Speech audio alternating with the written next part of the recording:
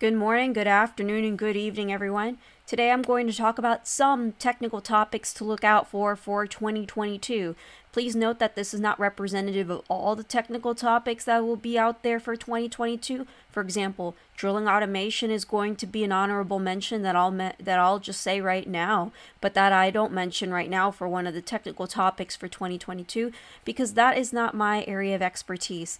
However, the other topics I will talk about I have some knowledge about more or less that I can brief you on, and this will be a pretty short presentation. As usual, please be sure to like this video, subscribe so you can get more content in oil and gas and professional development topics, and please be sure to comment on the video below on the YouTube platform so I can incorporate your feedback into future videos.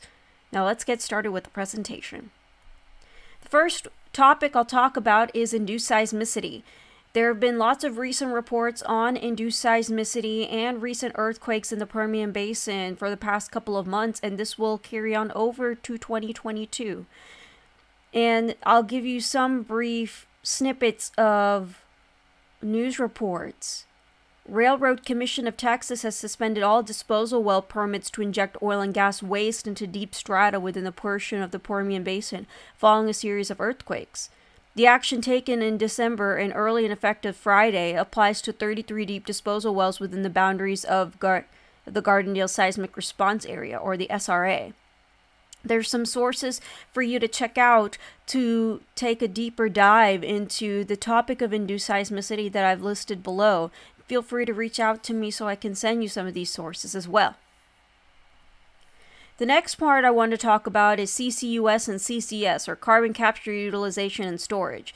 So CCUS technologies involve the capture of carbon dioxide from fuel combustion or industrial processes, the transport of the CO2 via ship or pipeline, and either its use as a resource to create valuable products or services in its permanent storage deep underground in geological formations. CCUS technologies also provide the foundation for carbon removal or negative emissions when the CO2 comes from bio-based processes or directly from the atmosphere. There's also a potential for tax breaks, and I have some snippets from the Journal of Petroleum Technology. Both Kinder Morgan and Occidental see a change ahead, but now Kinder's focusing more on a financially manageable challenge than building the carbon dioxide pipeline network that will be needed if the carbon capture vision is to achieve reality. Last year, it brought Kinetrex, which produces renewable natural gas by upgrading the methane emitted from landfills, as well as capturing a significant amount of CO2. It plans to rapidly expand the concept using biogas to create liquefied natural gas to power trucks and sell the CO2. By capturing these two sources of greenhouse gases created from the area's rotting garbage, the company will garner multiple tax benefits. I also listed a couple sources below for you to take a deeper dive on the CCUS topic, but this will definitely be something that will be in consistent discussion for 2022, especially in reduction of methane emissions and how to capture those CO2 emissions.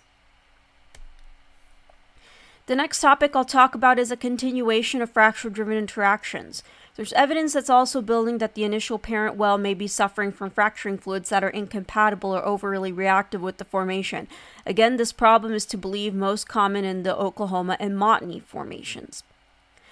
There's also going to be a continuation of the conversation of sealed wellbore pressure monitoring, which was introduced in 2020. So here is an introduction of sealed wellbore pressure monitoring for you to keep a closer look on, as well as a briefing of what exactly it is. It's performed on a well that acts as a closed system. The well cannot be connected to a formation through perforations or other types of access points.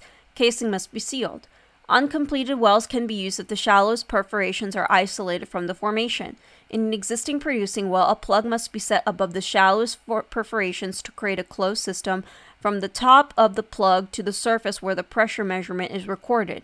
The wellbore should be filled up with low compressibility fluid to amplify the pressure response created during monitoring.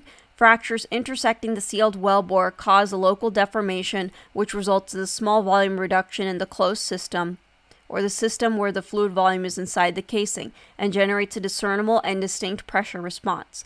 Pressure can be recorded either using a surface gauge or downhole gauge, and multiple sealed wellbores can be used as monitor wells for a single treatment well, allowing for a more detailed understanding of fracture growth rates during stimulation. I have a couple sources below for you to take a deeper dive on sealed wellbore pressure monitoring and just continuing the conversation of fracture-driven interactions, which I consistently talk about on this YouTube channel. The last topic I want to talk about is geothermal energy. It's the heat within the earth. The word geothermal comes from the Greek word geo, or earth, and therm, heat. Geothermal energy is a renewable energy source because heat is continuously produced inside the earth. People use geothermal heat for bathing, to heat buildings, and to generate electricity. And there are multiple reservoir and completions engineering applications from oil and gas to geothermal energy. For instance, Fervo is working out some of those details in its own projects, including one announced earlier this year with Google to install geothermal capacity near the company's data centers in Nevada. It also recently gotten involved in a DOE project in central Utah called the Forge, Frontier Observatory for Research in Geothermal Energy. With the combination of policy changes and tech advancements, U.S. geothermal generation could reach 60 gigawatts by 2050, according to a 2019 DOE report. That means that geothermal can provide among 9% of all the electricity generation within the U.S. compared to 0.4% today. This shows the potential for geothermal energy and how there's immense efforts to make geothermal energy a possibility as a renewable energy source or an increasing renewable energy source in the world.